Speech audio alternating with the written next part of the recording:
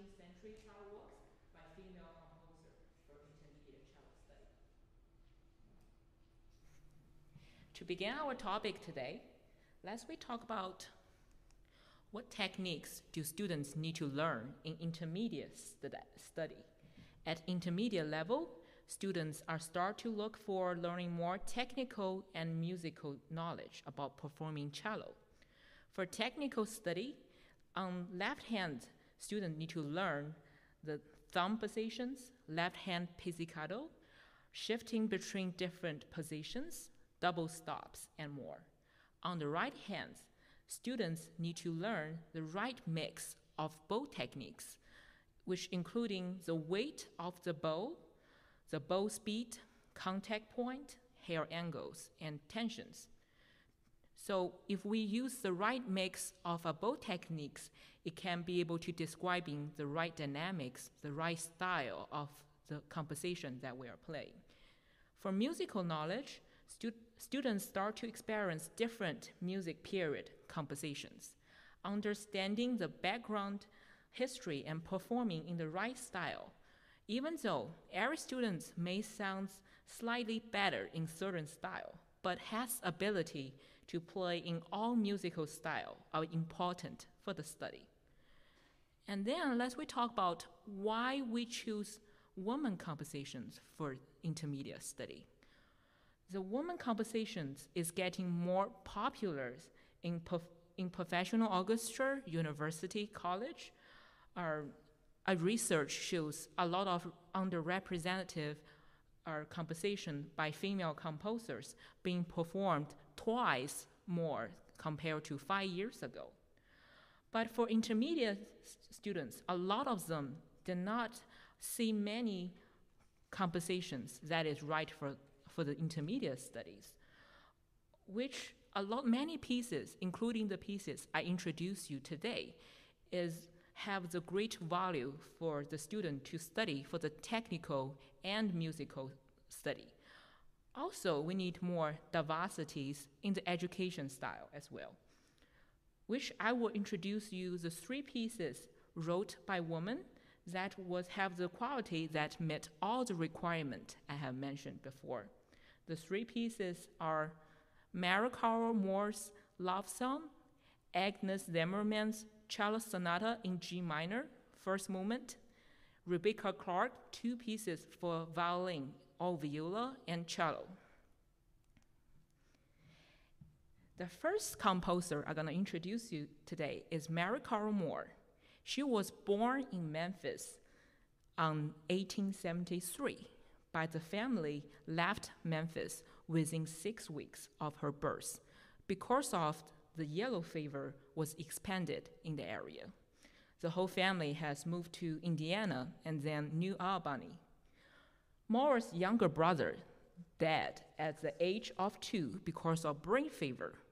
Moore's parents worried this is going to apply on her as well, so they did not allow Moore to study how to read and do not want anyone to teach her how to read as well. But this doesn't apply for her music.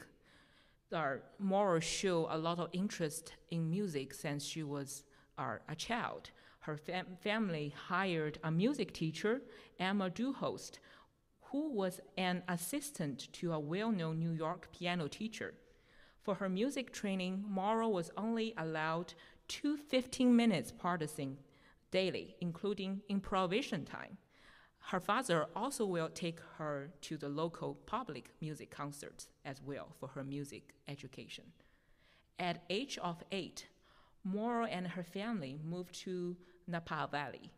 She went to various schools in the area and continued taking singing, piano, and music theory lessons with her uncle, who is John Pratt, who is Moore's mother's youngest brother.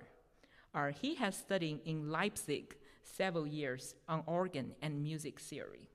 Her parents want to send her to Europe to continue her study, but unfortunately, she damaged her voice when she was doing the preparations, and her father lost his job, so she lost all the financial support for continued education.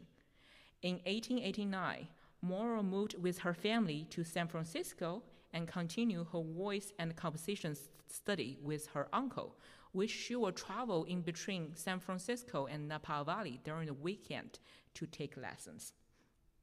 She had her first major work and her largest opera, Narcissa, wrote it in 1908.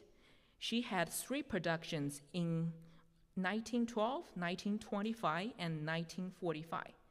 The unique part of this opera is Mora write the music part and Mora's mother write the lyrics and the speaking in betweens.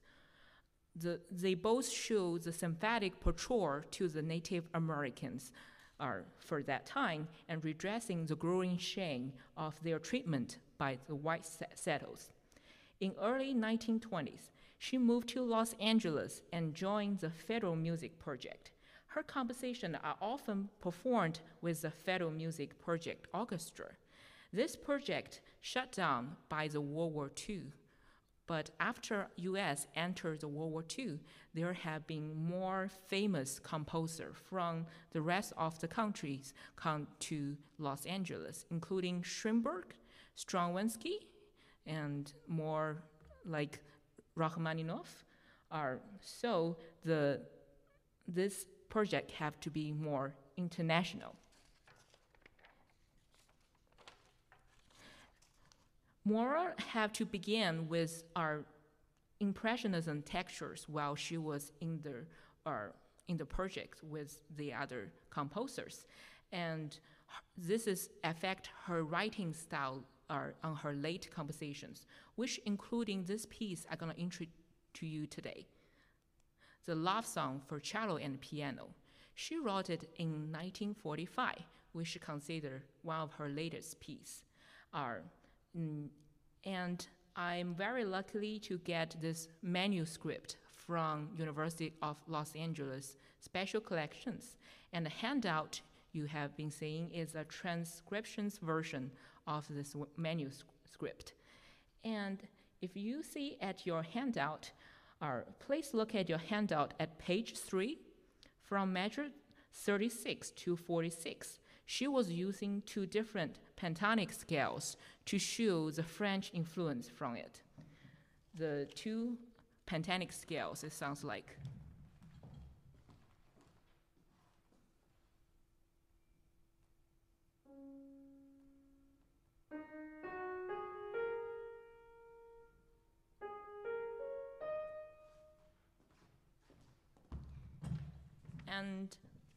And for the intermediate study, the students are starting to experience the thumb positions, which is widely used in this piece. So the thumb positions is quite different than the students was used to play on the cello, which I will show you.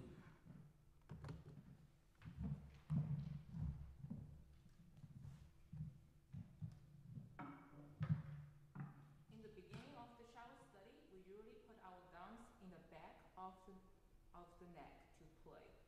And for thumb positions, we were using our thumb to play on the strings, and look like all the other fingers to play on the strings, which will be more difficult for students. First, they are not used to play with their thumb, and their thumb will not be as sensitive as other fingers on the strings to know that the intonations differences, and so this will bring the technical difference for the students.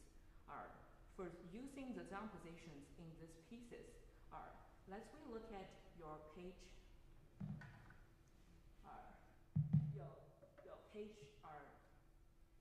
Your page 1, and firstly is start at measure 10, and the thumb position was using on E, which is our thumb we're placing on the harmonic on the D string.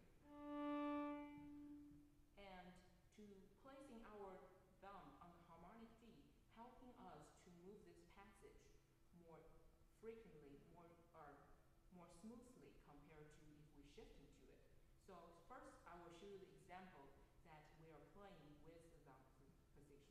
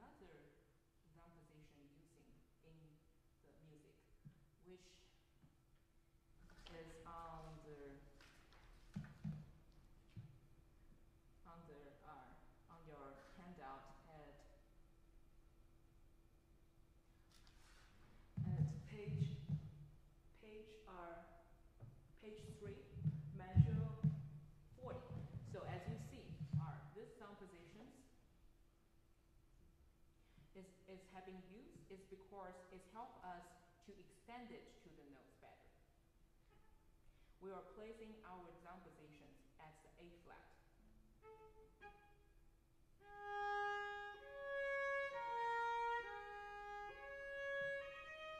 But if we do not play with the down positions, it will be hard to switch the notes to the E flat.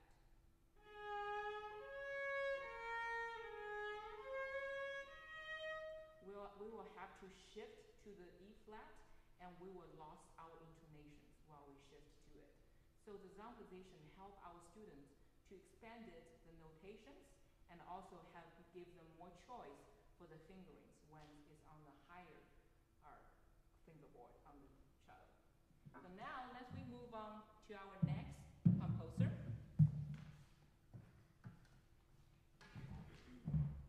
which is Agnes Zimmermann.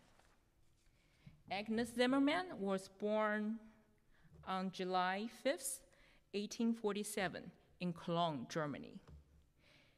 She came to England with her family when she was young. With the recommendation by William Burnett, she had admitted with Royal Academy of Music at age of 9. Zimmermann has studied the piano with Cipriani Porter and Ernst Poirier. Her composition teachers are Charles Stegall and Sir George McFerry. Between 1860 and 1862, she was selected twice for the King's Scholarships. While she started to have her professional career, she never discontinued her lessons.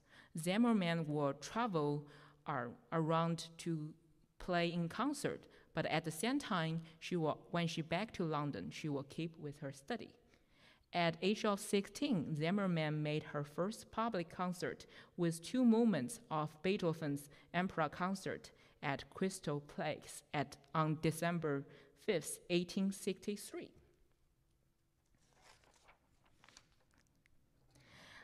She also have been doing some international touring with her performing, including some Germany city like Hamburg and Leipzig.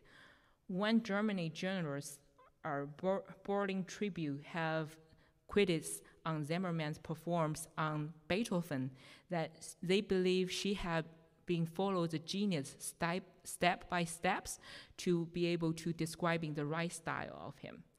Zimmermann's composition style is taking influence from classical and early romantic composers, such as Beethoven, Mozart, and Schumann.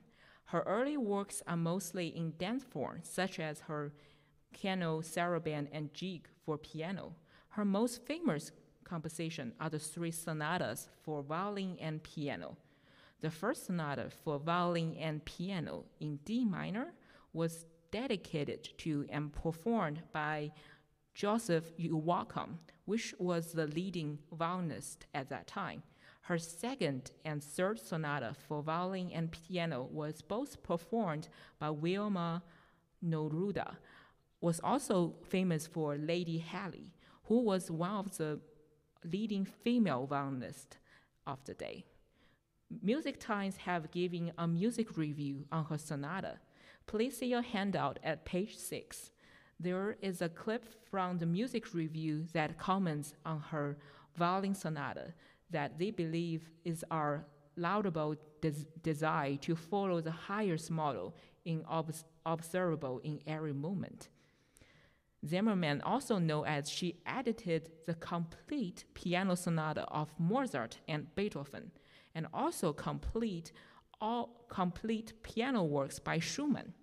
Most of them are published by London Nouvelle Ever and Co. in late 19th century. Zimmermann's cello sonata in G minor, opus 17, was composed after her successful violin sonatas. This sonata was published by The Schott. The first movement of the cello sonata is in a standard sonata form. The exposition part has 2 contrasting things and connect with a very interesting passing sessions. While we play the second thing, we are performing the half notes triplet, which brings the questions to our students, what type of meter we need to follow. For example, look at your handout at page 6, example 1.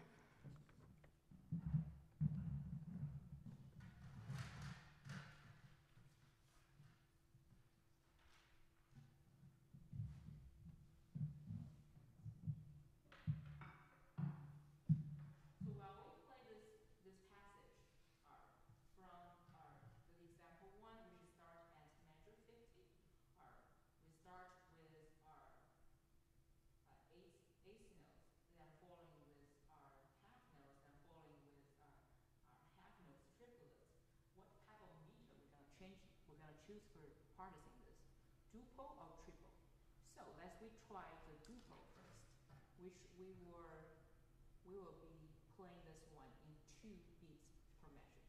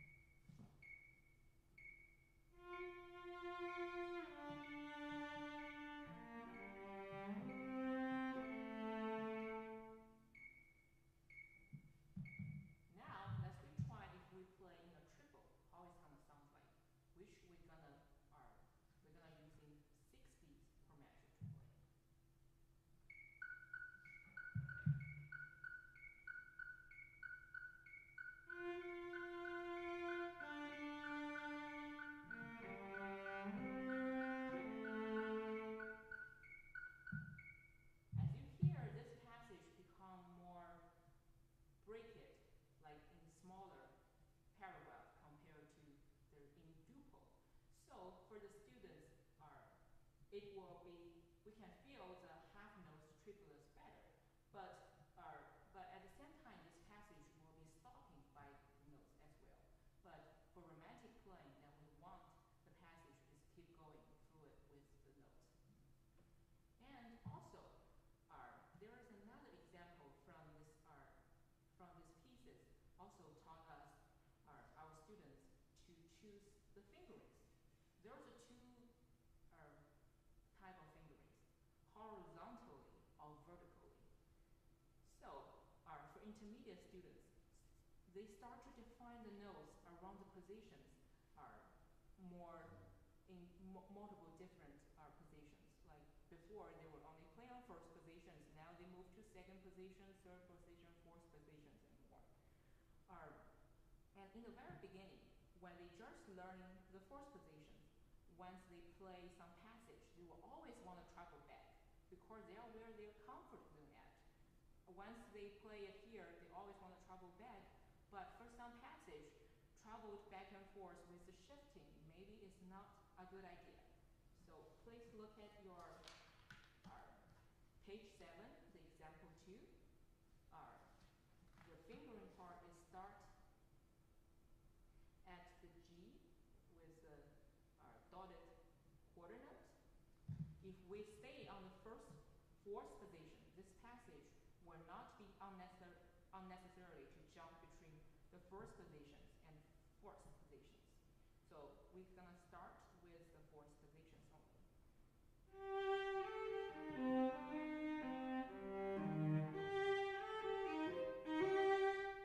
But if we want to jump back to the first position, it will be something like this.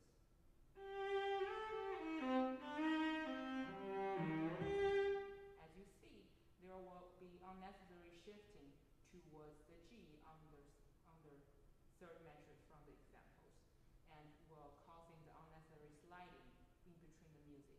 Will not showing the pretty of this passage.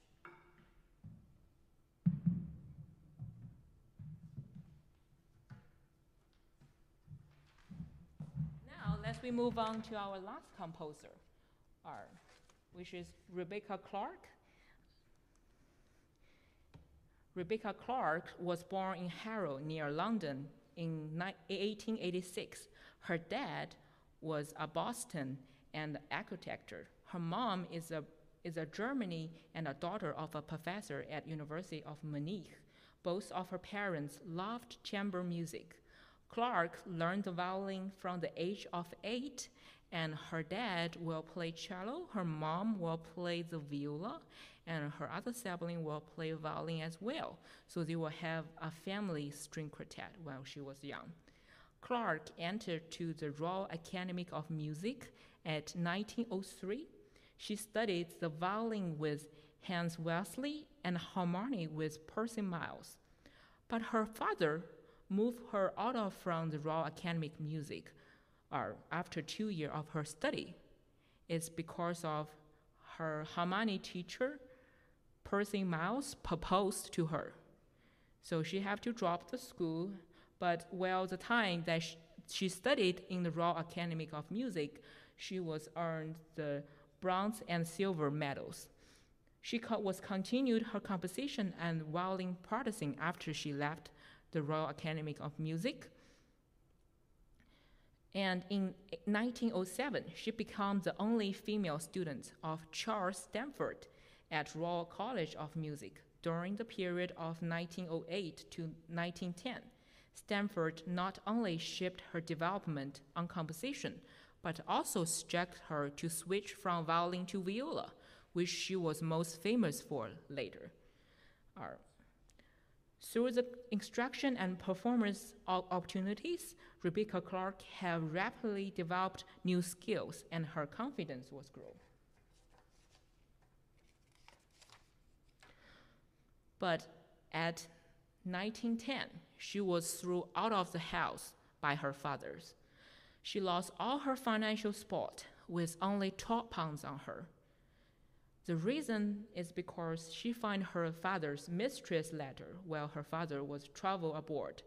Rebecca Clarke made a tower mixed by ashtrays, paperweight, and vase, and placing the pocket of letters on the top to show him that she knows about his affair and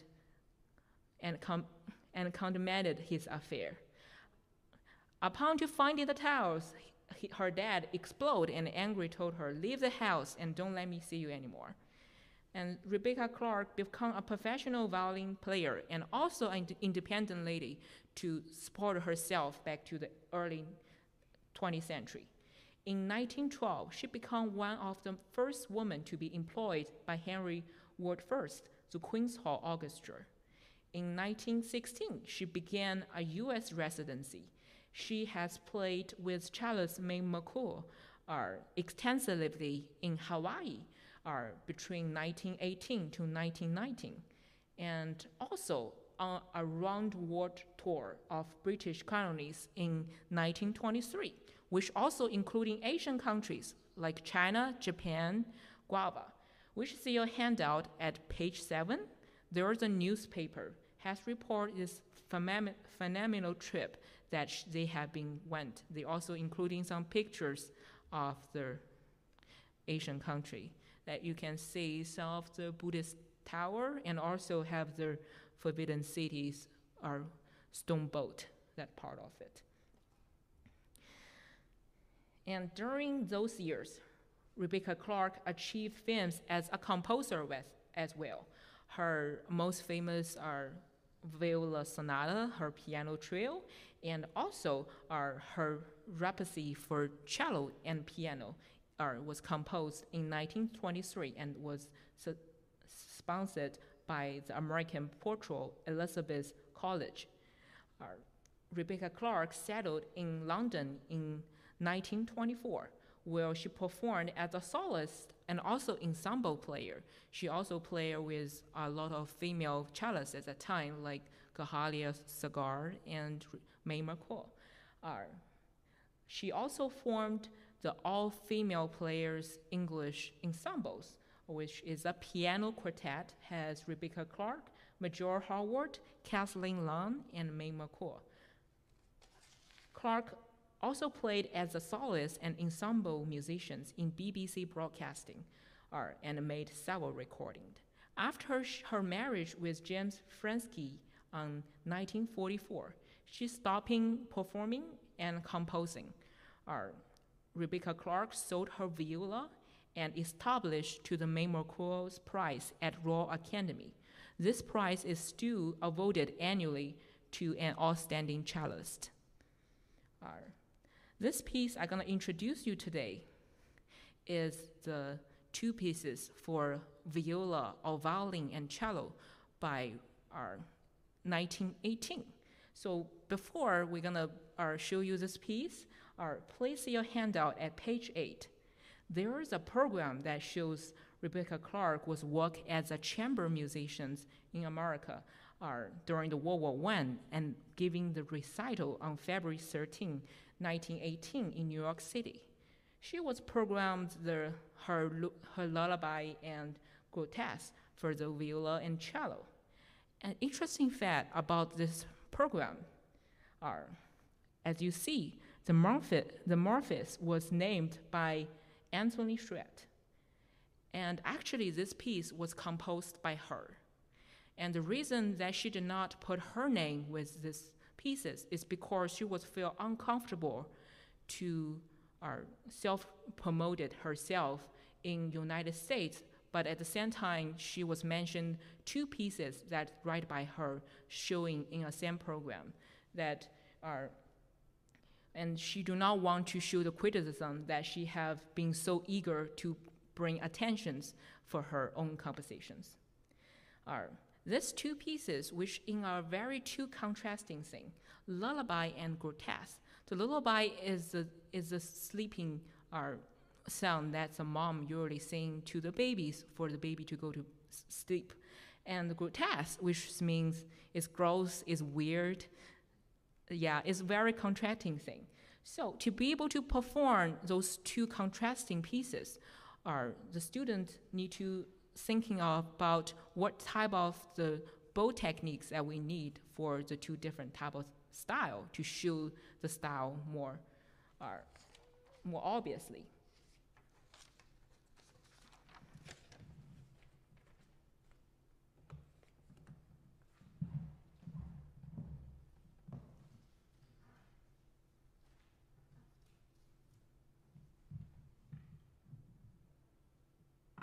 Please look at your handout at page 9, the very beginning.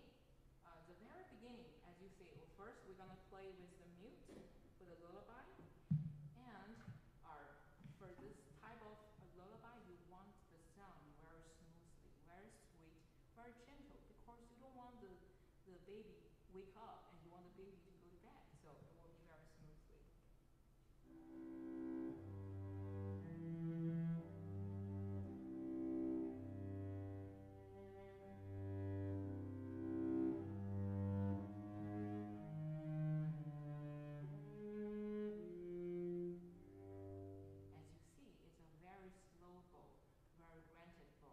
For this style of the lullaby. And on opposite, while we play the grotesque, we will need a more aggressive sound and more obvious dynamic change for this part.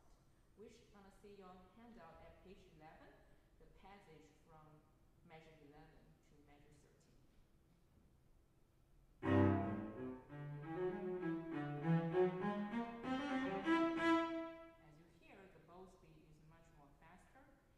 Aggressively. It's kind of like I'm waking the baby up now. And this piece also including a very unique technique which students won't see in their early study on cello, which is left hand pizzicato. The two pieces both contain the left hand pizzicato. In the lullaby, on page 9, can see the example at measure 17 to measure 18. This passage have a left hand pluck on the open strings while play the bow notes on another strings, which we will play the notes on the A string while we also pluck on the open D, which will sound like this.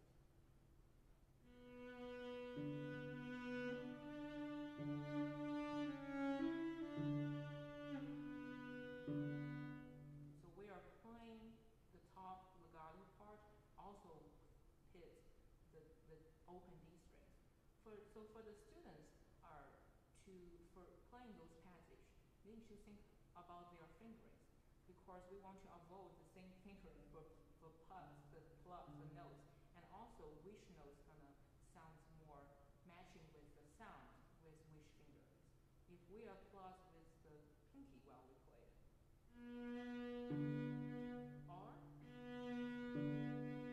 it will be all sounds slightly different, and the choice for fingering your left hand pizzicato is more closer or more for your first fingers more better because they are more easy to plus the notes.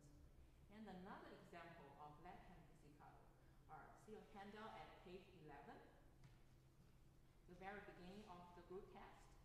The left hand pizzicato was only hits the notes by the open strings while not playing the line on the top. The reason that we're using the left hand pizzicato is because we are not having enough time to using our right hand to hit those notes. As you see, if we hit the pizzicato part with our right hand, we'll be very busy for both hand moving. As you see, we will not play in time and will be not sound as clean as we use left hands to play those passages.